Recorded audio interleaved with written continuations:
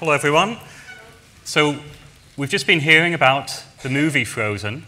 Now, I'm going to take you on a journey to a frozen land, and I'm going to talk about some of the science of ice and water and frozen things as we go on this journey. And I'm also going to show you some pictures and movies of what it's like to live and work in this frozen land. So, where am I talking about? I'm talking about this land down here at the bottom of the planet. Hands up if you know where I'm talking about. Yeah. South Pole, yes. And another name for the South Pole is the Antarctic continent, so Antarctica. And Antarctica, which is over the South Pole, it's 10,000 miles away from here, and it's the coldest, the driest, and the windiest place on the Earth. Okay? So lots of reasons to go there if you're a meteorologist like I am. So a meteorologist is someone who studies the weather and the climate, and this is an interesting place to go and study those things.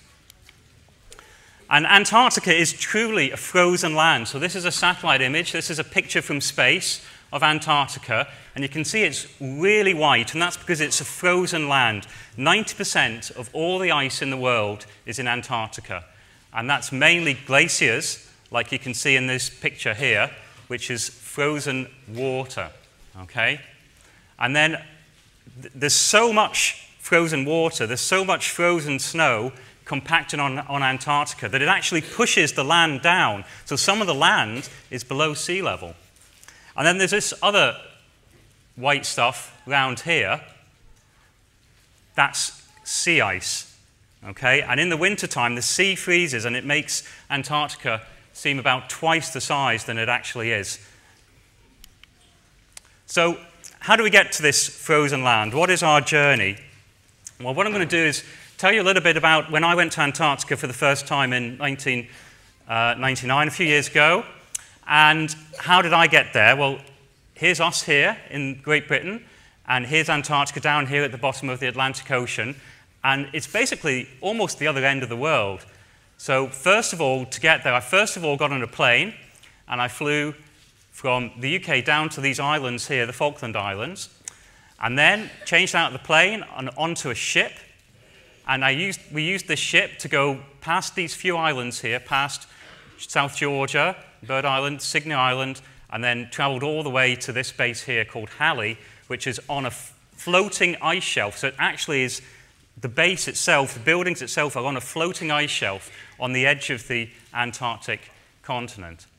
And I did this when I was working for the British Antarctic Survey, so I should just thank my colleagues at the British Antarctic Survey for some of the equipment they loaned us today, and some of the slides as well, though most of the slides are pictures I took.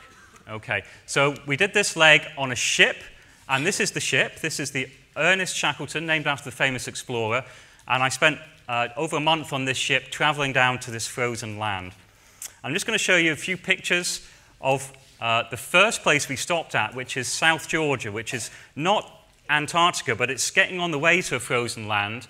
It's very mountainous. You can see this, the edge of the island here, and this is our ship in the moored. And one of the nice reasons to stop in South Georgia is it's a fantastic place for animals and biodiversity. And does anyone know what this is? Hands up. Okay, you boy here with the... It's a seal. Anyone? Now, this is a tricky question. Anyone know what type of seal? A sea lion. It's not a sea lion. That's a good guess, though. Anyone know what type of seal? Boy in the blue? It's not a common seal. One more guess, the blonde girl here.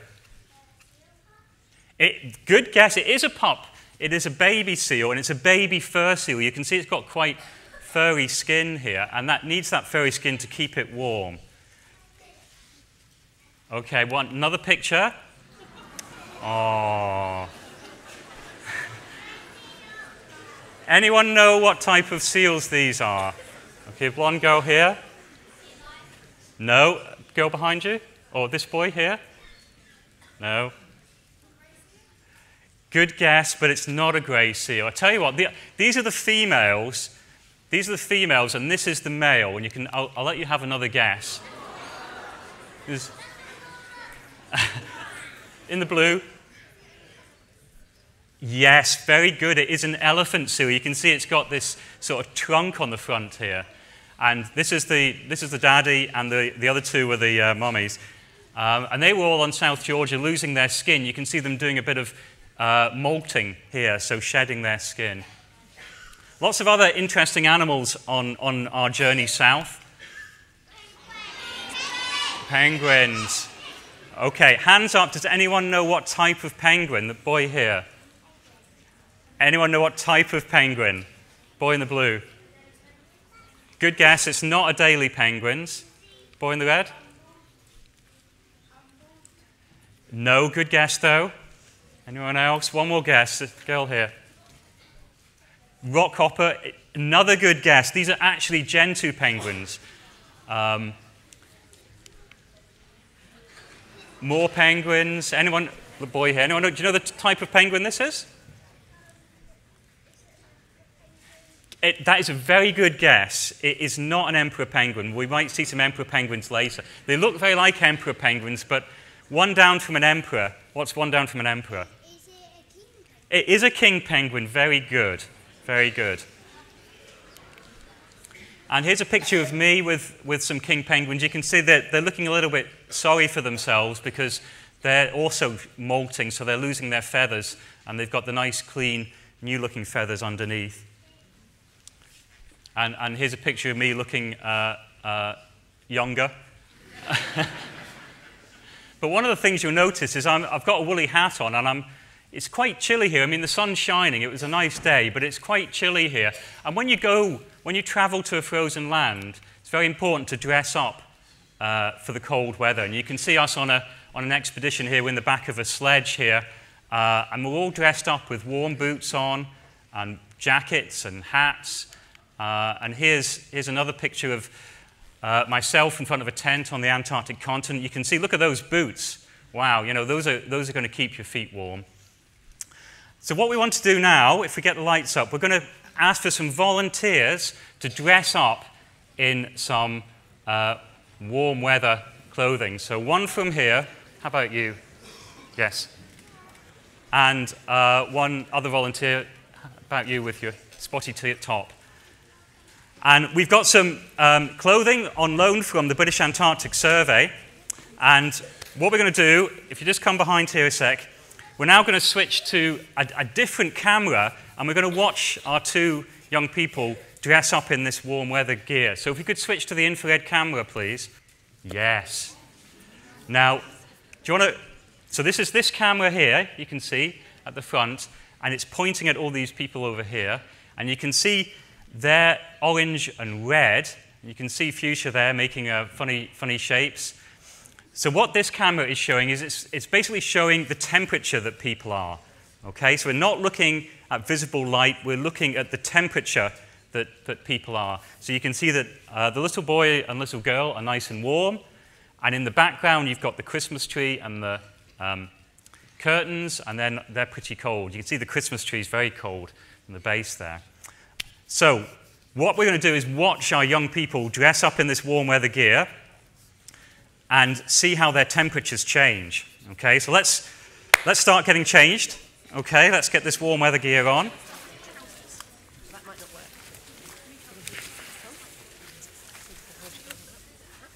Do you want to get in the trousers? There we go.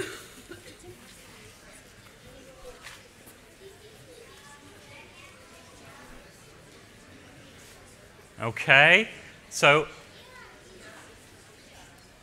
as you can see, as they're getting changed, their temperatures are changing, aren't they? What's happening? Looks like, almost like they're disappearing, right?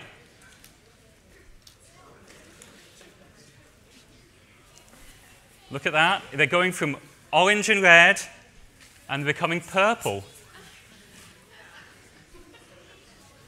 Fantastic. Hat on. Why don't you... That's fantastic. And just step forward, and then we can see you in the camera. Does anyone know Harry Potter's invisibility cloak? Well, it's true, right? It really works. Fantastic. So they can see they've hardly moved, hardly visible now. All you can see is their faces. You can see even their sunglasses and goggles are cold, so they're hiding them away. Okay, round of applause for our volunteers. Thank you very much. Okay, if you get... Okay, that's brilliant. So we can use these infrared cameras to measure temperature at night time or in places where there's bad visibility so we can't see what's going on. Okay, thanks very much. Thanks very much. So we can lower the lights here for a few seconds and see what we can see. So imagining it's getting dark. What are we seeing here? You see yourselves?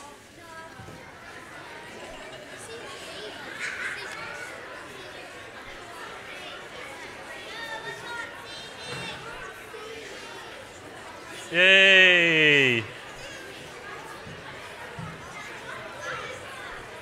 Okay. Okay, lights back on. Thank you very much. Okay. So a bit of fun in looking at body temperatures and the infrared. So I'm going to continue our journey south now. So this is us leaving South Georgia and getting back on the ship and traveling south towards the frozen land. So we passed Sydney Island, and after a while we started to see some frozen water. So hands up, what's this a picture of? There's a boy here.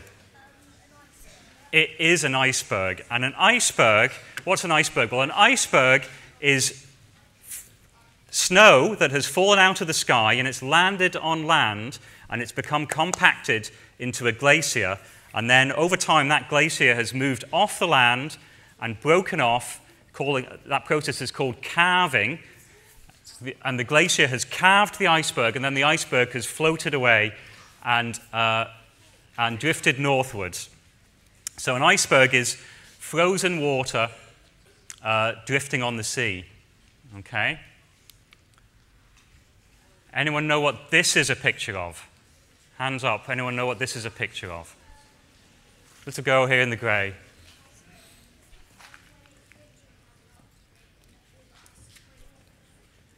Yes, it is when the water freezes and becomes sea ice. So this is different to an iceberg. This is sea ice, and this is salty because it's come from the surface waters of the ocean getting really cold and freezing. Okay, and here's another picture close up of a more solid sea ice pack, and this is frozen sea ice. Frozen water forming sea ice. Now, one thing to notice in both of these pictures is that the frozen water, the ice, is floating. Okay, it doesn't sink. And we're going to do an experiment now to examine that because it brings out the question, why does ice float and why do other substances, does the solid not float? So we need a couple of volunteers. Okay, so this boy here and this girl here, okay? And we're going to do an experiment to show that ice floats and other solids don't float, okay? So you know that you can have matter in liquid form or solid form or gas form, okay? So water is the liquid form, and ice is the solid form of water. And what we're going to do is we've got our volunteers here, and they're going to drop in some ice into this tube of water. And then we've also got a tube of another liquid. This time it's olive oil. And we're going to see what happens when some frozen olive oil gets dropped in that. But first of all, we're going to start off with some frozen water. It's quite slippy. And it's been dyed red just so you can see it. Oh, yeah. what happens? Floats, right? Do you want to do another one? Okay. No, no. Frozen water and oil. That was Also floats. not planned, that. Okay, don't worry. What we'll do now is it's quite slippy as well. This is the olive oil ice cube. We'll pop that in the olive oil and see what happens. Oh, sinks. Try another one. Try it in there.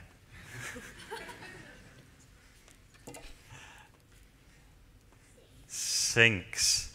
Okay. Thanks very much. So, a round of applause for our helpers.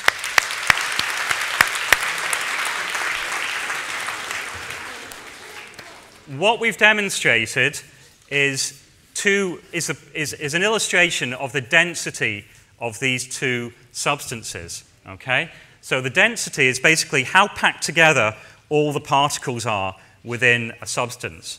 Okay? So another way of thinking about it is it's how heavy that substance is divided by how much space it takes up. Okay? So this picture on the left here is low density, and this picture on the right is high density. Okay? And what we saw in our demonstration there was that the density of ice is less than the density of water. Okay? Whereas the density of oil is more than solid oil is more than the density of liquid oil. So I've got some graphs here, and this is showing density against temperature, okay? And you can see that the highest density for the water is about here, so it's about 4 degrees centigrade, okay? So it's above freezing, and when water is frozen, it actually has lower density than the water. Whereas if you look at the black line on the right side here, this is oil, and the black line is showing the density here, and the density is increasing the colder it gets, and it increases all the way to 0. Okay, so the higher density, in this case for oil, the solid state is the densest, and that's why it sinks down through the liquid state. So water is pretty unusual in this regard, and it's due to what water's made up of.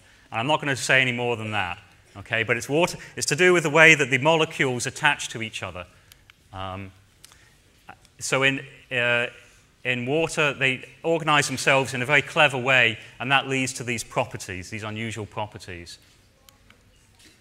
Okay, I'm going to continue our journey now, and we've reached the edge of the Antarctic continent, and we're going to we've got our ship full of equipment and personnel to go and do some science on the Antarctic continent. So we need to tie up and start unloading our goods. So we're going to tie up here at the edge of the sea ice. You can see this iceberg here, massive iceberg in the background. You can see that the iceberg is quite deep. It's a few hundred meters high, whereas the sea ice is only a few meters deep. Okay? And here's the ship. This is the same location. You can see the ship with the ropes tied up to the sea ice edge. And you can see we're starting to crane some things to unload the ship. So here's a picture of us unloading a snowcat onto the sea ice. But hang on a minute. Is that going to support the weight of a snowcat? The snowcats, this weighs as much as a car. Is sea ice really going to support that? I mean, if we think back to the film Frozen, this is what can happen. If you're running across sea ice, you can get into all sorts of trouble. Here's Christoph and Sven charging to the rescue towards the end of the film, but look, sea ice is all starting to break apart, and these ships are moving about.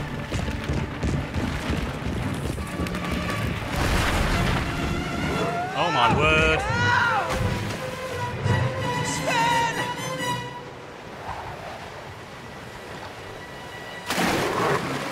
Phew. Good boy.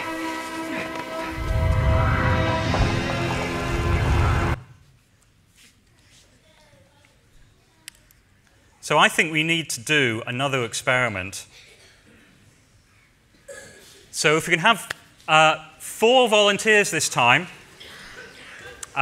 So, and boy in the red jumper, and your friend as well in the red, and the girl here with the pigtails, and your friend as well, sitting beside you. So we're going to do an experiment now to try and work out the strength of sea ice and whether sea ice. So if you just come and line up behind one of these trays, okay. You come this one. You come this one. You stay there. You go to the end one. Okay.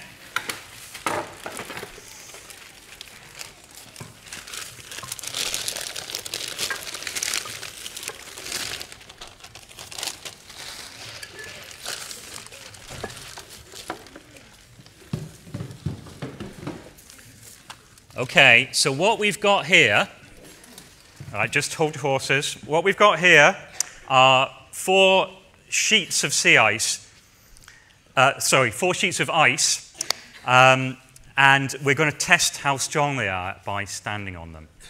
Okay, so we've got our 4 volunteers, and we're going to go through it one by one. We're going to start at this end, and this ice here is 5 centimeters thick. So we'll just have a quick show of hands. Who thinks 5 centimeters is strong enough to support our little volunteer here? Ooh, most of you think that. Okay, okay. Well, let's have... Do you want to come up? Let's have a test.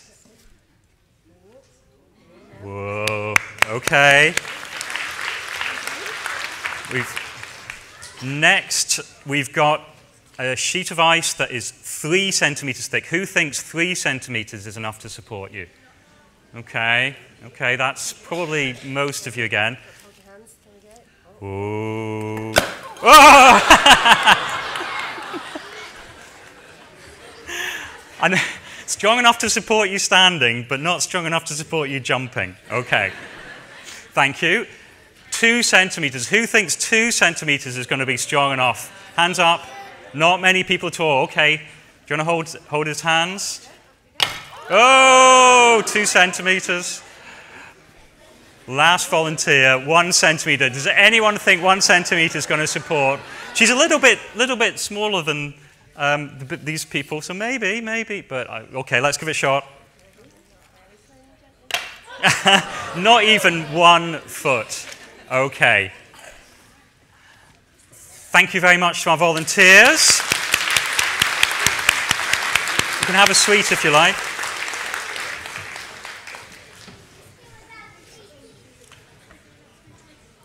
Okay.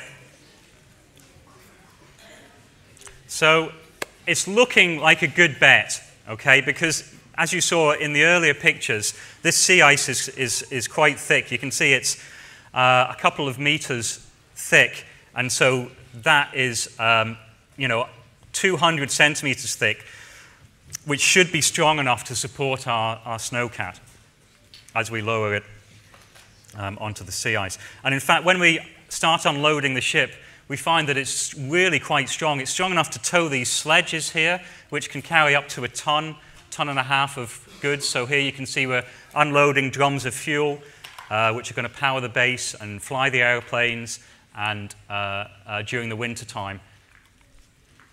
So sea ice is actually pretty strong. But I should just, health and safety police have just reminded me that we do need to be careful on sea ice. So if you're out playing in the wintertime and you see ice on a pond, you need to think very carefully about whether to go on that or not. If it's only a few centimeters thick, you could crack through and fall in, and that's very dangerous. So you do have to be very careful on ice and make sure that it's very thick before you go on it. Okay. So we went and tested from the ship how thick the sea ice was before we unloaded anything. So when you start unloading the goods onto your frozen land, you need to think about how to transport it about. And in the olden days, this was our way of traveling about. There's water in. A sledge pulled by dogs. But in more modern times, there's no dogs in Antarctica now. We've moved to snowmobiles and skidoos pulling lightweight sledges. And then we've got our snowcats, pulling heavier sledges. And if we really want to move heavy objects, we've got these caterpillar tractors to move things around, move heavy objects around. And you know, I think probably some of the moms and dads have experienced a bit of frost in the car in the morning. You know, you listen and breakfast radio is telling you to go out and scrape your car. So this is quite a lot of scraping required before this tractor got going. After unloading all the goods from the ship, we had about 10 kilometers to travel to get about 5 kilometers of sea ice, and then we went up onto the floating ice shelf. So that's a floating glacier where our base was located. And you can see the base here. This is the main building here, another building here, and some more buildings down here, and various other pieces of small buildings and pieces of equipment dotted around. And in the distance, you can see the coastline. We could fly planes. We've got a runway here. We could fly planes from this base. Here's a close-up picture of the base. You can see it looks pretty space age. They've got a base now that looks even more space age, but this was the one when I was there. And you can see that the base is actually on stilts. Okay, it's about 5 meters off the ground.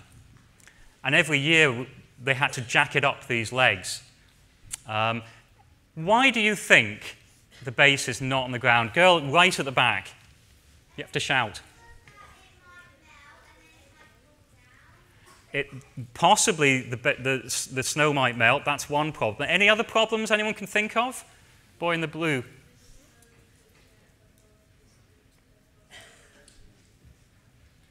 I didn't hear you.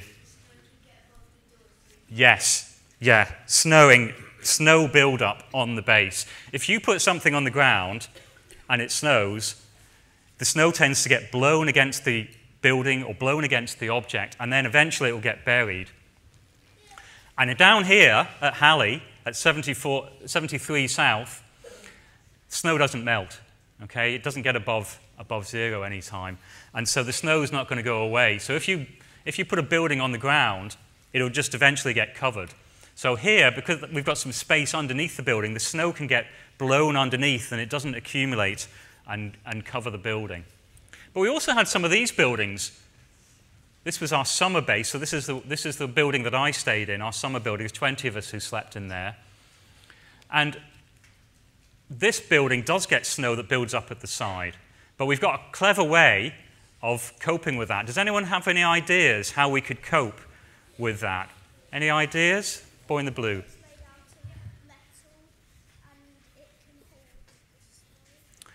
The metal does warm up, so some of the snow melts, that's true. Any other ideas how we cope with the snow building up? You. Yes, that would work for a little while. Okay. Little blonde boy. Say again? Blowers. That would be an interesting solution, but I think it would be quite expensive to have blowers. I'll tell you what we do. What we do with the snow build-up here is we actually move the building. So the building is on skis, and we get one of those big tractors, and we tow the building away for 50 meters, and then we get a bulldozer in and flatten the snow, and then we can tow it back again. And this is what happens to all the fuel gets stored for the winter. Now, that's a little bit about living in Antarctica. What was I doing there? I mentioned earlier that Antarctica is the windiest, coldest, and driest place in the world. And I was there studying the weather and the climate, and one of the ways we do that is by putting out weather stations. So this is a weather station that we set out a few hundred kilometers away from the base on the Antarctic continent. So it's a few hundred kilometers away, so we had to get there by plane. And you can see we flew this small Twin Otter aircraft. And if you're looking at its wheels, it's got some skis attached to the wheels, so it's able to land on the snow. So we had this weather station out here for the previous year, and we turned up, and this is us downloading the data from the weather station onto this computer here. You can see it's got a weather vane on the top, and this is measuring the wind direction, and the propellers are measuring the wind speed. And then inside these two white containers here, these screens here. We're measuring temperature and humidity, and we measure pressure as well. We download all that information onto computers, and it helps tell us about the weather and climate of Antarctica. And this is another piece of equipment we use. Sometimes you can see they've got this, it looks like an egg carton. This is called a wind profiler, and it uses sound waves beamed up into the atmosphere to measure the profile of wind. And what we're trying to find out about is the winds that dominate the Antarctic climate, which come off the continent, and they're very cold and very strong. And they contribute to Antarctica being the windiest place in the world. Now, it wasn't all work. We had some fun from time to time. And this is us visiting a penguin colony. Hands up if you can guess what type of penguins these are. Go with a hat on. Antarctic penguins, yes. Anyone got another name for them? Boy in the blue? Grey? Emperor penguins. They are emperor penguins. And there's one adult here and lots of babies in the grey. You can see they're pretty big, actually, already. They're pretty big. They've been born a wee while ago. There's me looking nice and warm, all dressed up in my warm weather gear.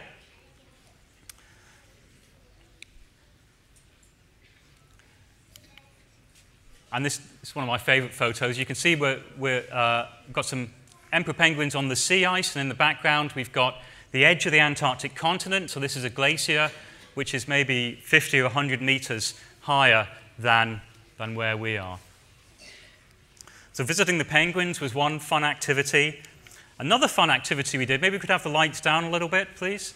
Okay, and there we go. And what you can see what we're doing here is we're abseiling down into this crevasse. So crevasse is basically a hole in the glacier, and as we went into this hole, you can see it was like entering a magical kingdom. This is like, I was almost expecting to bump into Elsa down here.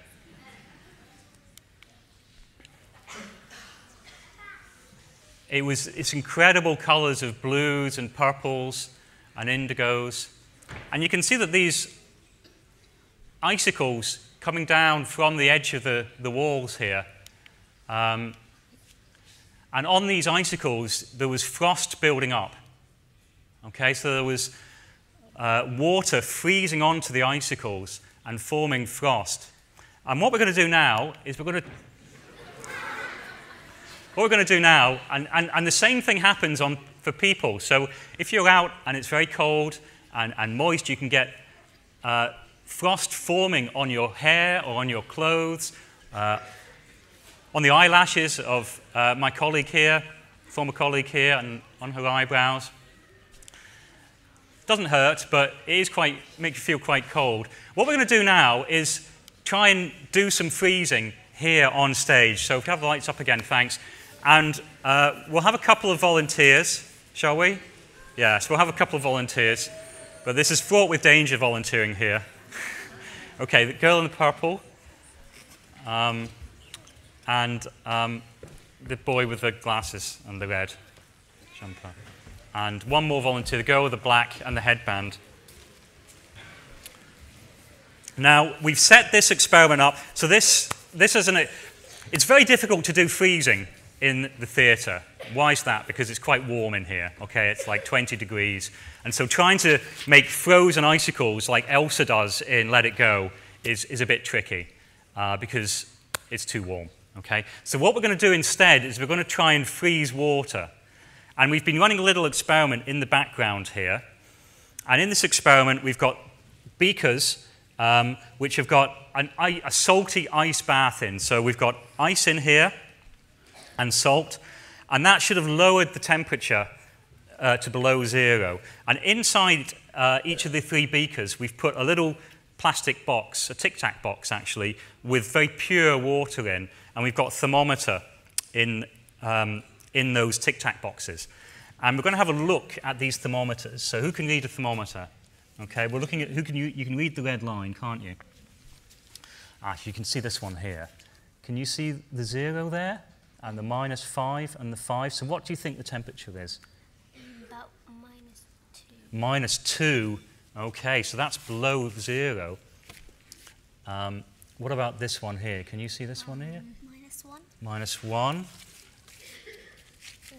And that is also below 0. That's about -3. We're going to lift these out. Now, sometimes the water is actually not frozen yet. Sometimes it's become super cooled, so it's below 0. And as you lift it out and wiggle the thermometer, it can instantly freeze.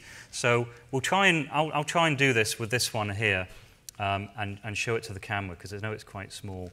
So we're going to lift that out, and you can see it's a little bit frozen at the bottom, and it's still liquid at the top. Well, maybe can't see it that well.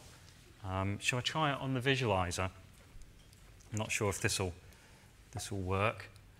Can we switch to the visualizer, please? Oh yeah, okay. Okay, you can see it's frozen at the bottom and still a bit liquid at the top. Let's try the other one. Sometimes they instantaneously freeze as you pull them out, which is really quite cool. Okay, let's try this one. Oh, that's very frozen, actually. Okay, but not particularly exciting. Okay. Yeah, you can see it's frozen. Let's try the third one. Is it still liquid? Quite liquid. Okay, pull it out. Yeah, it's very frozen, actually, as well. Okay. Well, in each of these examples, they've kind of frozen before we pulled them out. So you can see that they're basically blocks of ice, and they're about a little bit below freezing. But interestingly, the temperatures can go below freezing. So when we first read the temperatures, they were about -2. So it's not the case that ice, that the water has to stay at 0. It can become below 0. And the reason for that is it becomes super cooled, and there's not enough particles to cause freezing within the box itself, within the Tic Tac box. Okay, thanks very much to our volunteers.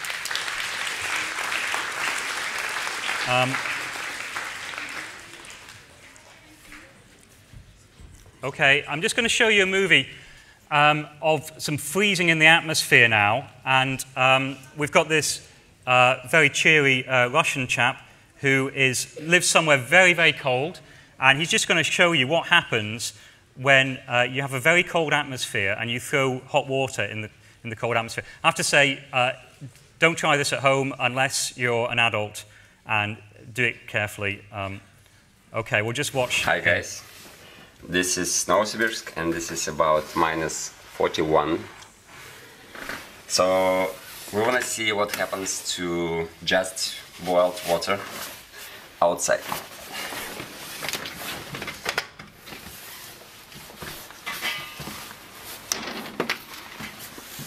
There we go, boiled water.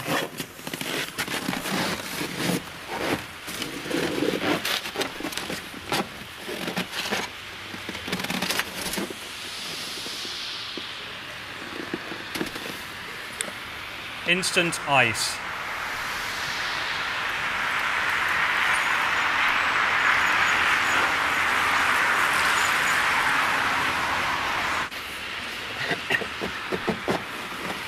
Cool, huh? Very good.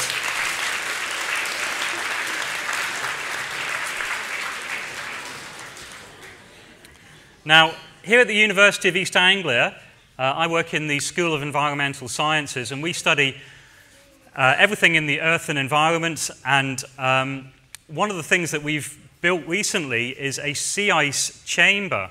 And this is just over in the science block, one of the science blocks over there. And I've got a sketch of what it looks like and some photos here. So this is a photo of the sea ice chamber empty, and this is with it full of water.